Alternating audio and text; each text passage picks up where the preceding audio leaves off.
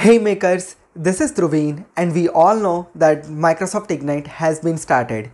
Yesterday, some of the announcement has been done from PowerApps and Power Automate side. During this episode, I am going to talk about some important announcement that has been done on that first day of Ignite for PowerApps. So let's get started. Also, one more important thing. If you wanted to have the announcement summary for other Office products like SharePoint, Microsoft List, Microsoft Viva, Power Automate, Power Virtual Agents and Power BI, I will create a separate video for each announcement for Ignite. Always check the description box for the latest information and the latest playlist for Microsoft Ignite announcement. Also, for up-to-date information, don't forget to follow me on my Instagram and Twitter account. You will get the latest information from there every day. So without wasting much time, let's get started and talk about important PowerApps announcement in Microsoft Ignite at day 1.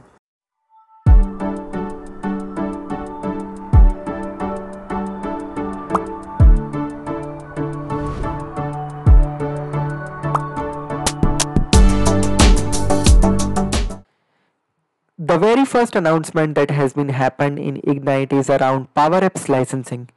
Microsoft has introduced a new license to pay for PowerApps. This new license is called as Pay As You Go. This is like a postpaid licensing. We need to pay only for what we are using for, and we need to pay after the usage of the PowerApp. Now, let's deep dive into it. Earlier we have only two licensing model which are based on the subscriptions. The earlier licensing plan were per app plan and per user plan. Now the new way of licensing that is being introduced is pay as you go plan. Now for which organization it is based for? Let's see. Let's say for an example, you have a large organization and you want the agility to pay only when a user runs the app during a monthly period. At that time, you can choose this pay as you go plan. Definitely, in future, I will prepare a separate entire video to describe pay as you go licensing plan and how it is based for. But let's just focus with some of the example. Let's say this is one of the Power Apps and this is the setting option. And from here we can enable pay as you go billing. This pay as you go billing is something which is based on the current Azure subscription that you have. Basically, you need to pay using PowerApps and Dataverse via Azure meter. So these are two different meters that has been introduced in the Azure, and you can view the billing detail as well in the Azure portal. How the portal will look like and how the configuration thing will be done, we will prepare a separate video for that particular thing. But let's just see that how the cost for this PowerApps is being calculated. So let's say for an example, consider one example that you have one PowerApp and that PowerApp is shared with 100 user. Now consider any single month. Now from those 100 user, only 20 user has accessed that PowerApp throughout that particular month, meaning active user for that particular PowerApp are 20. You only need to pay for a subscription of 20 user. You don't need to pay for rest of the 80 users. That is one thing. Another thing is that user can access the same app or portal multiple times, but it is counted only once. So let's say any user clicked on the PowerApps once in a month, means that user need to pay for that particular month. Also, users with the PowerApps per user licenses are not calculated into this particular calculation, and the total charges will be calculated are whatever the amount of dollar into monthly active user. So let's say this is beneficial, like in June, let's say I have shared one PowerApps with 100 users, only 20 user access that, so they need to pay only for 20 user.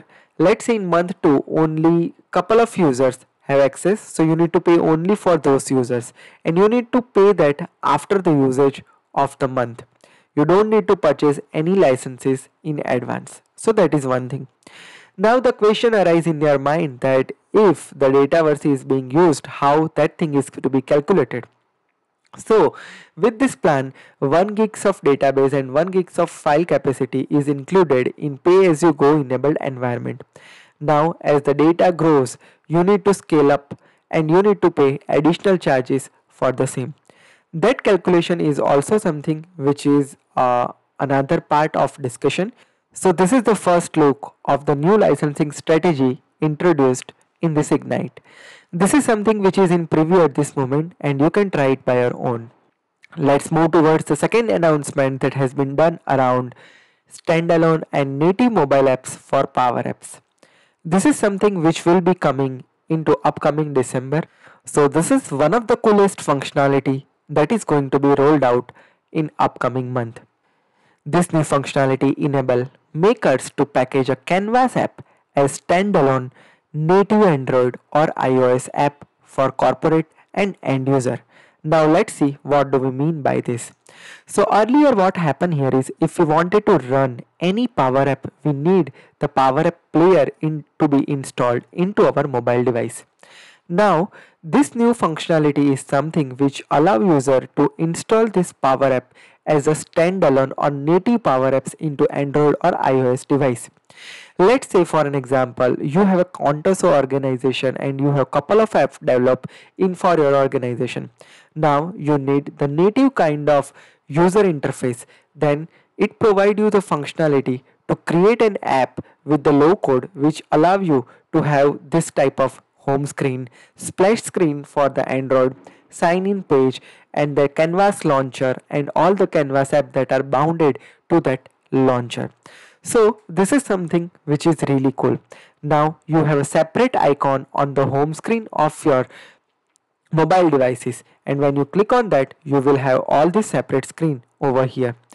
Now you can embed the multiple app as well. So let's say for your organization you have developed couple of app and you just need a hub navigation type of thing, like whenever the user will open the app all the app will be displayed over there and whenever I click on appropriate app should be open. So this type of thing should be also possible with this new update. And at last, distribution of your app is also going to be happen natively. So with this great new feature, PowerApp is truly becoming mobile application development platform stuffed with the new capability like low-code mobile app creation, seamless end-to-end branding, embed multiple Canvas app, distribution of your app in a native manner, and enterprise governance with iTunes. So this is something which is really cool and really excites me, and I'm really waiting for this new feature to be available as a preview in next month. Now let's move towards the third announcement that has been happened in Ignite, which is collaborating while building the app. Now makers can collaborate with mention and comment with the modern app designers, which is in PowerApps. You can also do commenting and collaborating with the Power Automate as well as in Power Virtual Agents. So this is something which is already available as a preview and you can explore it now. The fourth important announcement that has been happened around PowerFX. Now, PowerFX is available as an open source code at GitHub. Microsoft is consistently improving the same experience across the Power Platform for PowerFX, meaning the same code or same formula that you are using for Canvas app, which will work for your model driven commanding, and the similar experience will work in your Dataverse formula. So this is consistent across the platform. Also, Microsoft is planning to have the similar PowerFX formula for Power Automate, Power Virtual Agent and Power Apps, everywhere the same code. But this is something which will be coming into next roadmap. But at this moment, it has the consistency among Canvas app, model driven commanding and Dataverse formula. Now let's move towards the fifth announcement that has been happened around Power Platform support for Codespaces. Now this is the exciting news for the pro developers. Power Platform command line is now available as a Codespace extension and we can install easily in the Visual Studio Code environment, which helps the developers to work on Power Platform from anywhere or any device. So this is one of the coolest announcement. The sixth important announcement that has been happened is around Windows system for Linux support. If Visual Studio Code installed in WS enabled, then you can use the Power Platform integration in Linux devices as well. Seventh important announcement that has been happened is around Microsoft Power Platform connector creation from Azure API management. Microsoft has introduced the new landing page in the Azure API management to allow developers to build and distribute Power Platform connector in just few clicks. We will prepare a detailed video later, but this is the cool announcement that has been happened for the custom connector. The eighth important announcement that has been happened around Microsoft Access Connector for Power Platform. This is one of the most requested capability from the Access user. They wanted to have the ability to bring up the Access data and data entry onto a mobile device. Now, with the new Microsoft Access Connector, user can easily bring the data to Dataverse and build the mobile friendly app on top of that. So this is another cool announcement. So these are the important announcement that has been happened in Ignite at day 1. Stay tuned with me for the another cool announcement around Power Automate, Power BI, Power Virtual Agents, Teams, SharePoint and Dataverse. I will cover up those in my upcoming next videos. If you have any question, you can add your question in the comment section and don't forget to subscribe my channel. If you are looking for any consultancy, you can visit this website and you can follow me on Twitter and Instagram. Here is also the podcast channel which you can visit. And this is the another separate channel which is dedicated for Hindi content and short content on Power Platform. You can subscribe that channel as well. With this is Dhruvin signing off. See you in the next session with some amazing content. Till then, have a great day. Goodbye.